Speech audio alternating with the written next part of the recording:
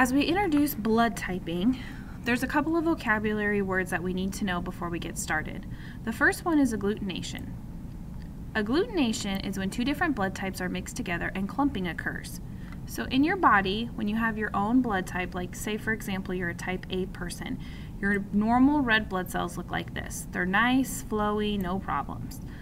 If somebody were to give you a blood transfusion that was the wrong blood type than what you have, okay, something that didn't agree with your body, the cells would do what we call agglutination, or they would agglutinate to one another, which means they would clump up together and they would look like this.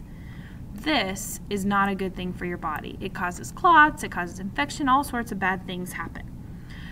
The reason that your blood could agglutinate or clump up together is because of these two things, your antigens and your antibodies. So let's first talk about your antigens.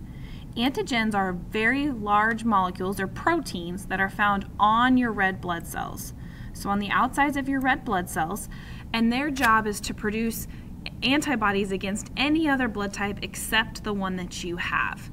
So your antigens that you have are on the outsides of your red blood cells, and they determine the blood type of that person. So for example, if you have A antigens, you have type A blood. If you were to have B antigens, you have type B blood.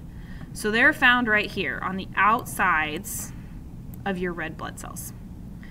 You also have what's called antibodies.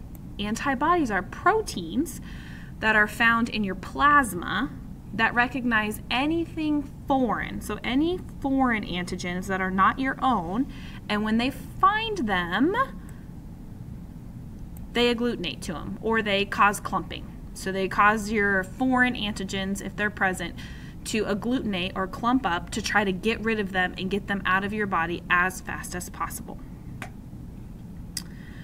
So now we're going to take a look here at the antigens and antibodies that make up the ABO blood typing system. So Carl Landsteiner discovered antigens, right, the proteins on your red blood cells, in the early 1900s, and that led to our current blood typing system, ABO.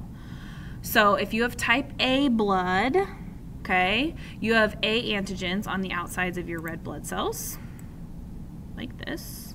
If you have type B blood, you have B antigens. If you have type AB blood, you have both A and B antigens. And if you have type O blood, you don't have any antigens. Okay? And we're going to go way more in depth with how and why this works in the next couple of videos.